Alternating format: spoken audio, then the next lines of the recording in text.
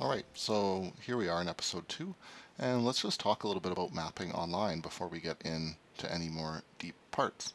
So if you already are a map developer or you're very familiar with it, feel free to skip over this and just get onto the section 2, get moving on the actual code, but if you're pretty new to it, it might be helpful. So we're going to go over, first we're just going to talk a little bit about mapping online, and either in this video or the next video, I haven't decided yet, we're also going to talk about the different possible mapping solutions available beyond Leaflet JS. Then in the next video we'll talk about actually Leaflet in particular, and a little bit about data, just because it's important to go over since everybody underestimates it. So for now, why don't we talk a little bit about mapping.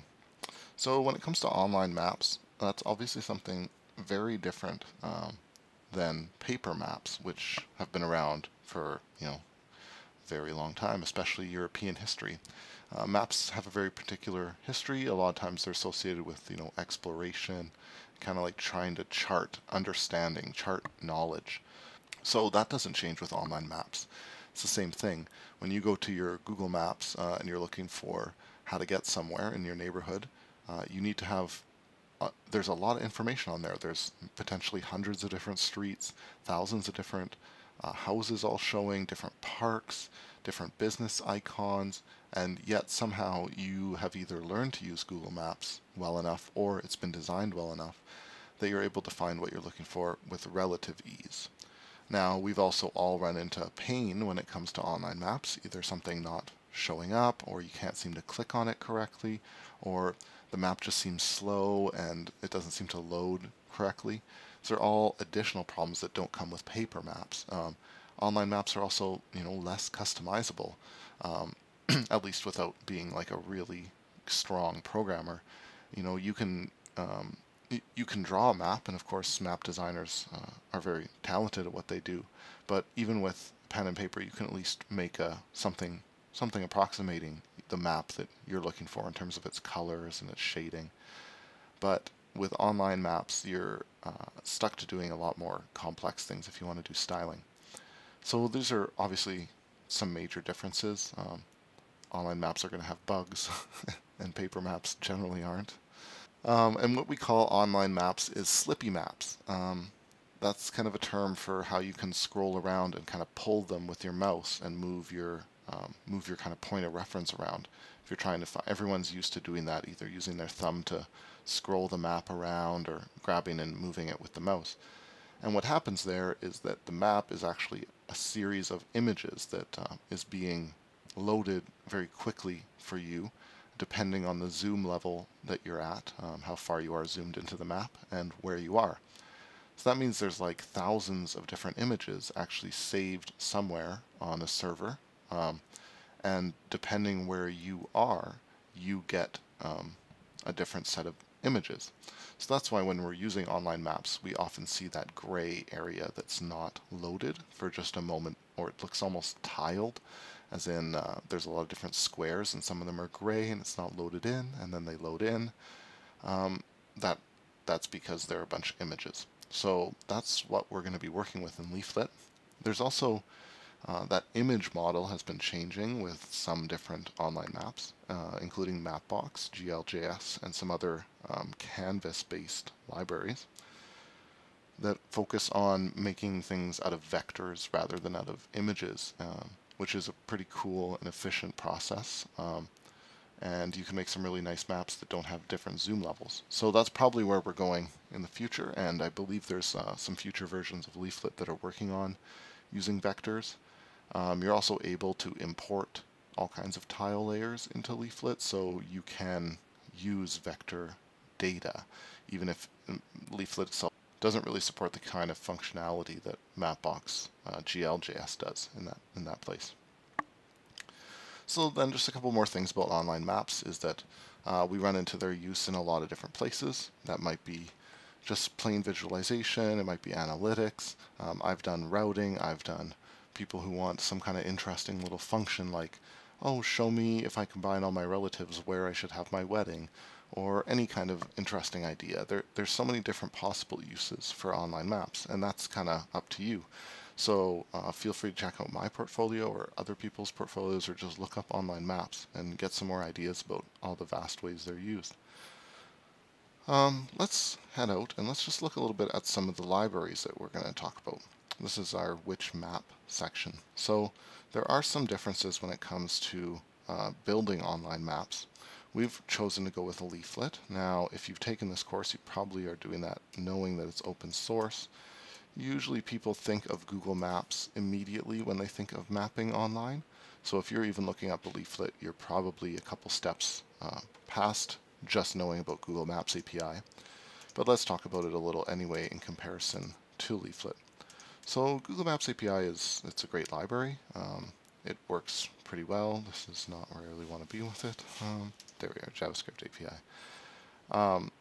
It works well. It's got some really nice built-in functions. It handles a lot of markers. They've actually recently updated their marker as well. It's got all the basic functions and all the more complex things that Leaflet has as well, like loading in different types of files, handling different layers, pop-ups, info windows, and actually Leaflet's even a little more open, so it's easier to get in there and make your changes. Some of the advantages of Google Maps, from my experience, is it can handle a bit more marker data right off the bat. I'm not sure exactly what that's about. It's probably something complex in the library, but that was something of my experience. And most of the time, if you're running something simple, you're not going to go over Google Maps usage limits, but they are potentially going to track some of your data or other things like that. I'm not sure about their privacy policy, but I doubt they just let you use it without collecting anything. Google Maps also has a lot more documentation in the sense, not in its own documentation, but rather just like everybody has asked questions about how to do anything with Google Maps online. With Leaflet, you're going to find a little less. It's going to be a little more specialized in Stack Overflow questions and more programmer oriented, just because people don't tend to use Leaflet right away when they're getting into maps. They use it if they know what they're doing a little bit. Another library is Mapbox GL.js. This is one that I've been using a lot lately, and I believe it's originally based off of Leaflet. Uses a lot of Leaflet styles, or at least Mapbox is very close to Leaflet. I think some of the one of the main developers of Leaflet also works with Mapbox. And this is one of those vector-based type of maps rather than this slippy map that doesn't load. You see how we get that gray. The vector map will actually still have that effect, but it's different because it doesn't have this zoom level that we're looking at where it jumps from zoom to zoom. Mapbox GL.js has a bit more smooth, so we'll see it here. And see how it's a lot more smooth loading. So that's a big difference, obviously. So, as I said, Leaflet doesn't have that yet, although I believe it's upcoming in a future version, which would be really nice to see. So when you're coming to choose what map you should be using, obviously open source might be important to a lot of people, either on principle or because you need to have a free solution. Google Maps is not going to be free also in certain private applications. I think it has to be public facing, although check their API licensing.